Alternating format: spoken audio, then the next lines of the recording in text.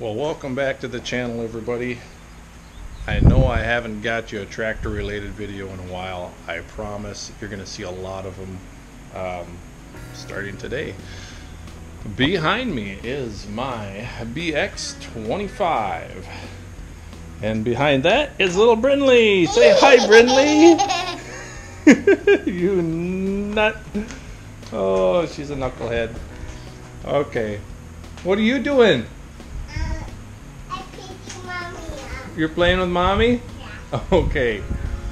So today is a day that kids are home, wife is home, I'm home. I'm gonna try and make a video. Expect interruptions like that. I hope you don't mind. The kids are crazy. But back to the BX. Okay. I've had this tractor since 2014, so I've had it for a total of 4 years. And it's been a wonderful tractor, absolutely wonderful. I put about 300 hours on it. I bought it used when it had 43 hours on it. You're nuts. And I've had absolutely no problems. It's been terrific. Now I got a call from the Kubota dealership the other day. My tractor is ready, almost. It should be ready on Wednesday or Thursday, so I'm going to go and pick it up, and we'll make a lot more tractor videos, you know, through that process. So the whole trading in, the whole picking up, and you're just going to have to stay tuned and see how that goes. And there's Mama. Do you want to be on the video? Come say hi. Brindley interrupted. Hi, YouTube. That's okay. She's doing fine. We're keeping it real. What do you got? Mom needs help pulling some weeds. Are you going to go help her? You got a turtle? A duck and a turtle? Quack, quack. And there's Brielle. Tell everybody hi. What do you got? Lammy. Lammy and? Baby. And a baby. Okay. What's your baby's name today? Lala. Oh, Lala. Oh, okay. And look at what Her babies have different names frequently. That's kind of crazy, weird. Okay. Sounds like knuckles cracking. Whoa. Yeah, no. I like It's going to be one of those days, guys. So bear with me. What am I doing with the tractor in here? I am demodding it. I am taking all of the mods off of the tractor that I possibly can or possibly want to in order to get it ready for a trade-in. So that's going to include... Kindergarten! What are you doing in the garden? Kindergarten. Oh, kindergarten. You're going to be in kindergarten this year, aren't you? You're not going to be in kindergarten. Well, she's in kindergarten right now. Oh, you're pretending? You're playing school with Mom? Yeah. Mom's a teacher? Yeah. All right. And what am I? You're Mr. Ritter and the principal and the gym teacher. I'm the principal and the gym teacher. And Mr. Ritter. That sounds like some important jobs. All right. Bye, Mr. Ritter. Bye, girls. Have fun.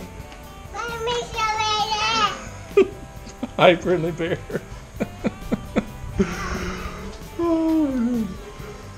Oh, there's never a dull moment around here. Back to demodding the tractor. Okay. All right. There was a post on Facebook not too long ago about the lights that I have. See this little pigtail, this little plug-in?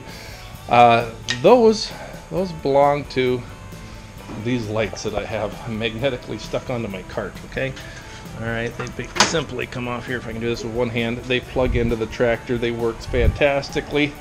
The reason that I did the plug-in is because I knew I was going to be getting a new tractor, and I only use those lights in the wintertime because it gets dark around 4 o'clock in Minnesota.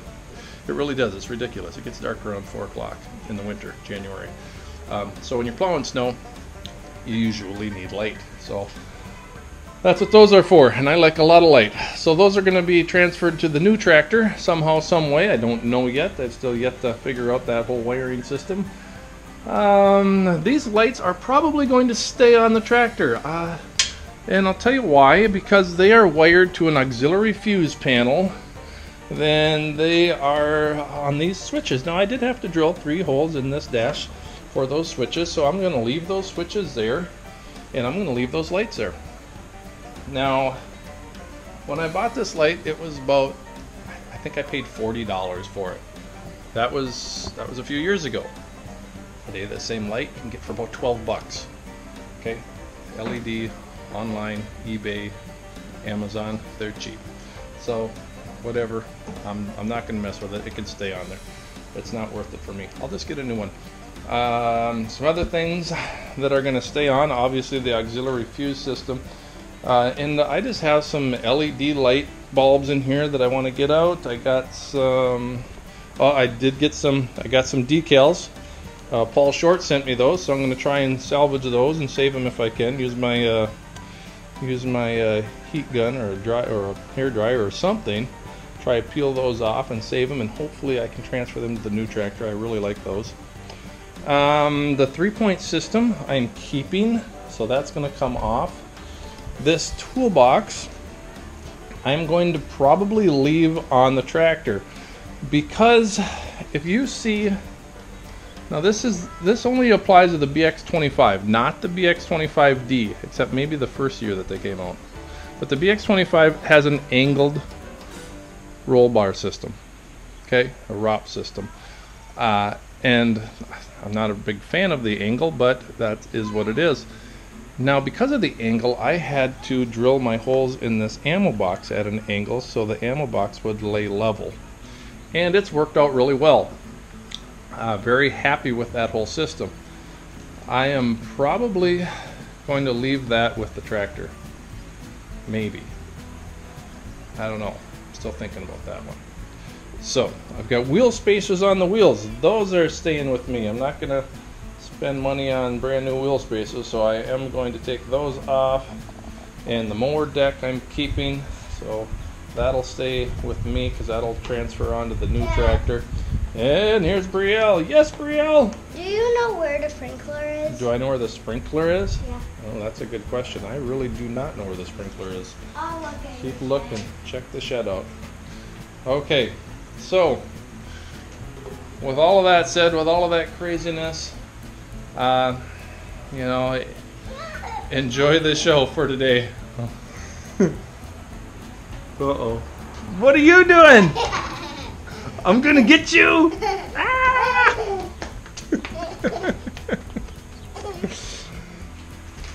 Alright, we'll start with the simplest demodding to begin with, which is going to be... Hi Brindley, are you driving? It's going to be switching out the LED headlight bulbs. I just got to release this clip very carefully, trying not to break it, because that would be...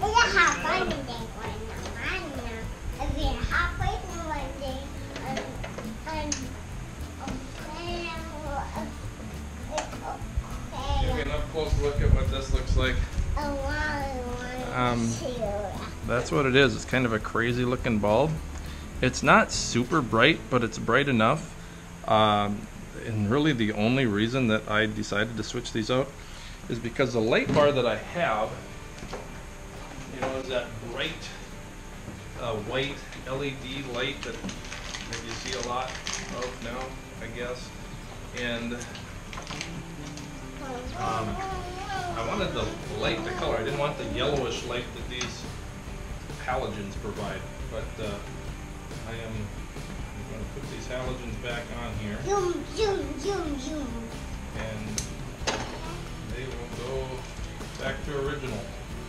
Uh-oh, I just remembered I need to... maybe I can make this work if I bring this forward a little bit. There we go. That'll work. What are you doing? You turning all the switches on? Yeah. Okay, don't turn the tractor on, okay? Okay.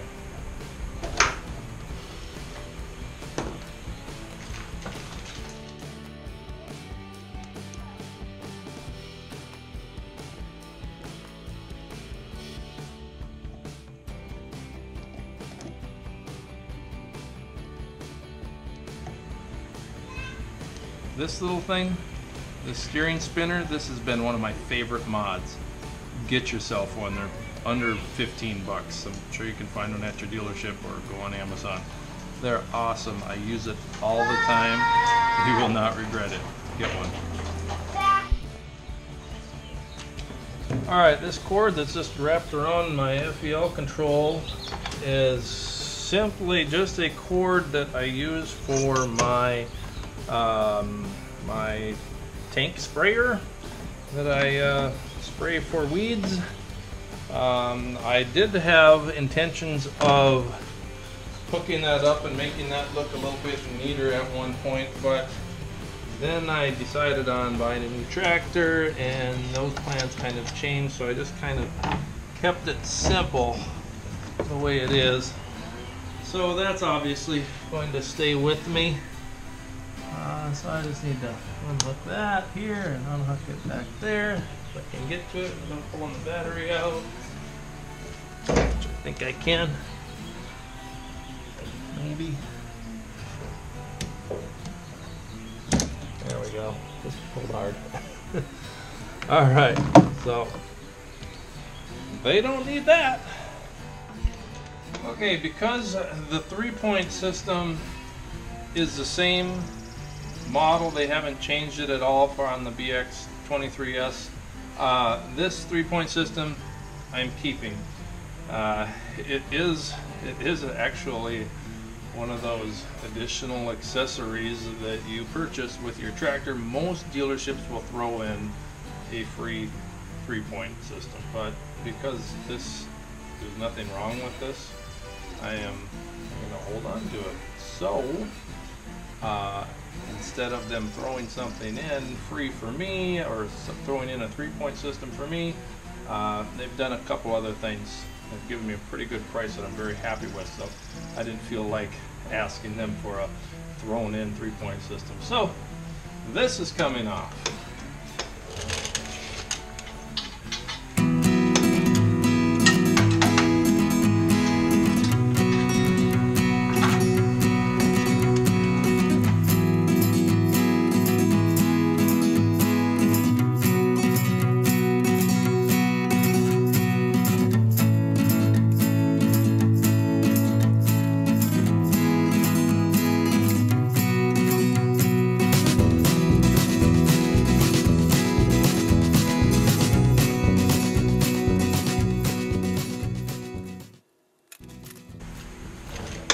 Okay, and that's how I do it. I haven't done that for a long time, so I was kind of forgetting the order, but it's a lot simpler than I thought.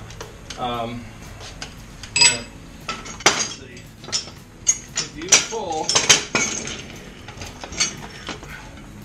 If you flip this up and pull this little retainer pin, this goofy thing out of there, this will come off and you can keep everything together as is without having to pull a ton of pins and putting them all back together. So it really keeps it simple.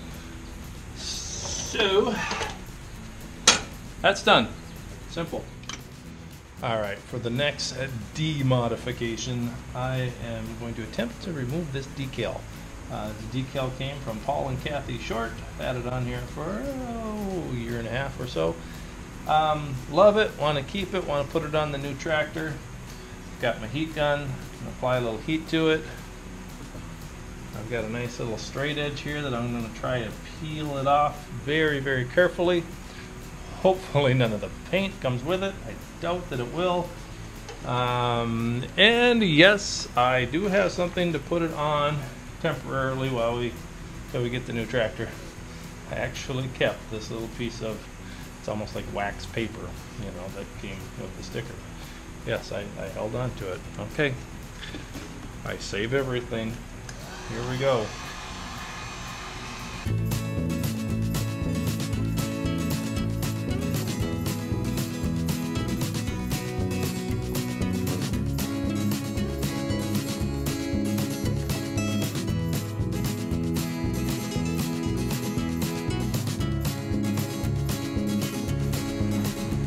Okay, thankfully we were able to remove the stickers, as Paul calls them.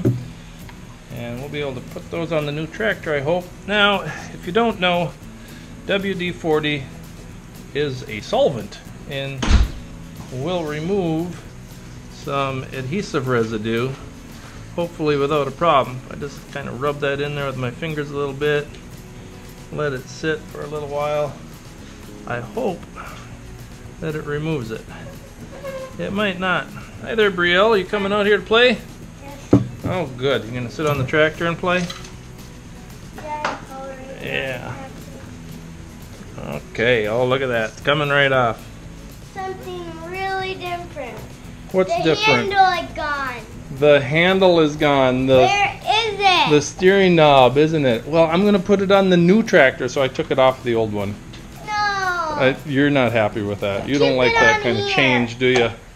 Keep it on here. Nope. I'm gonna put it on the new tractor. But how do you get it on here? Well, there's a couple bolts on it that I turn, and it tightens it up. All right, I was able to swap out the headlights. I was able to take the steering spinner off, able to remove the decals without even leaving a scratch. I mean, look at this hood. There's hardly a scratch on it. Just some very, very minor surface ones. Nothing deep.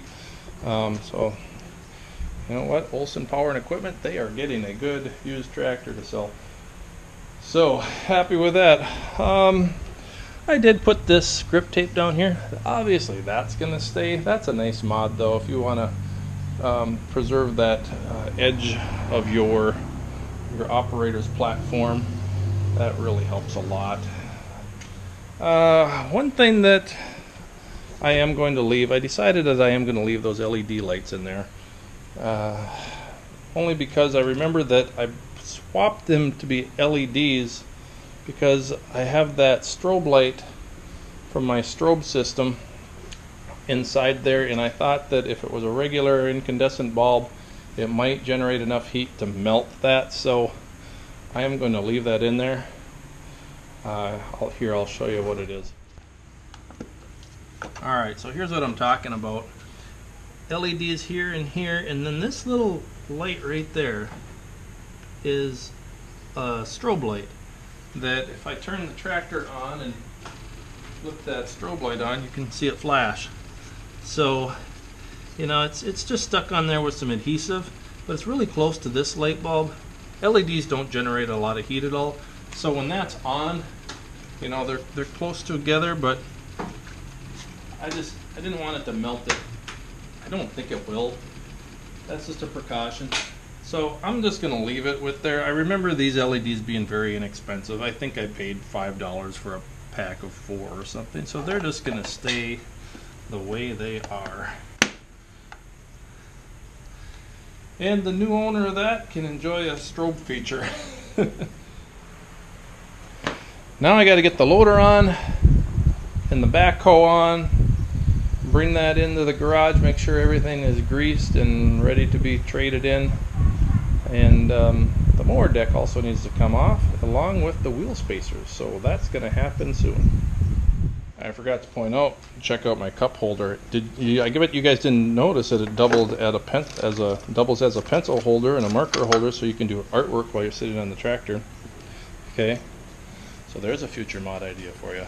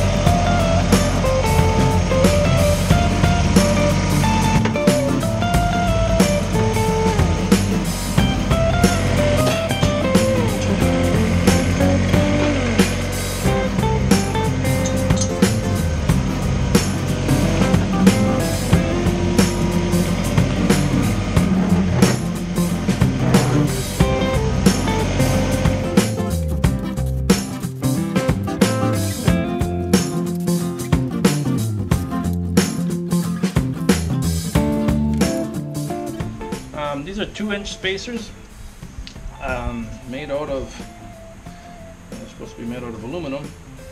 I can't recall where I got them. I think I got them through Brotech. So check out Brotech online. They've got a few things. I paid almost $200 for them. There's probably better deals to be had out there for these things. But if you're on any kind of a slope, or whatever kind of terrain that you work on, if it has any kind of a slope, inclines, you know, these really do make a difference. This is probably one of the easiest and one of my more favorite mods because it keeps me safe. And there's a few spots where I mow where it gets a little bit out of an angle, and before I had these I didn't like to do it, and now it's not a problem to go on those slopes. You know, I don't hesitate anymore. I don't have to lean way over to one side of the tractor. These 2 inches, you know, for a total of 4 inches wider, really makes a difference. So if you don't have these, you know, go ahead and get a pair. They're great. They're wonderful. Keep you safer. Make you feel a little more comfortable.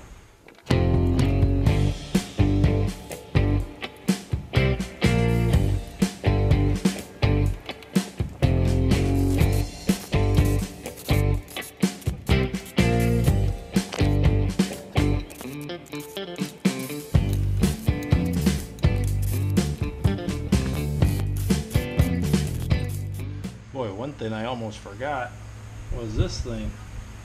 This is for my snowblower, and it holds those hydraulic lines in place when I have it on, so I'm glad I did not forget that.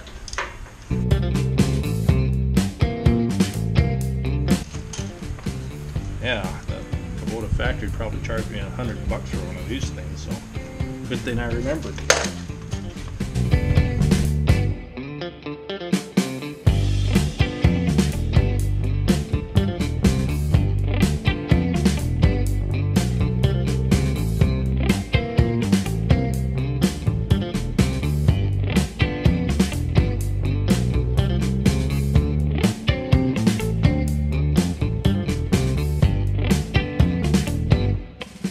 Well, that just about wraps things up here. I've taken all of the different modifications off of the tractor that I want to keep and try to implement onto my new tractor, and I've left some pretty cool ones, such as the light bar up there, and the reverse lights, and the strobe light feature, along with, let's see, if somebody wanted to put those magnetic lights on that I plugged these into, I left them a couple pigtails to wire those up. So whoever gets this tractor is going to get a good machine. This has been well taken care of. It's been I've kept up on all the maintenance with it. It's been out of the sun. It's been clean. It's had all the services that it's needed, and I've never had a problem with it. Not a single drop of engine oil or transmission oil, no, hydrostatic oil has ever dripped from it.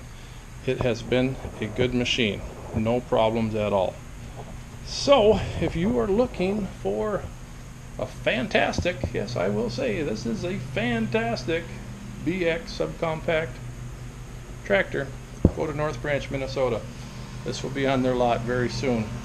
All right, stay with me and subscribe to the channel, and there'll be more videos as far as updates as to me delivering this, trading it in, getting the new one, bringing it back, and then I will be showing you all of the features of my new tractor. So I am excited to do that. Ah, yes, finally. All right, if you like this video, subscribe to the channel, give me the thumbs up, leave a comment, and we'll talk to you later, everybody. All right, thanks for watching, and God bless.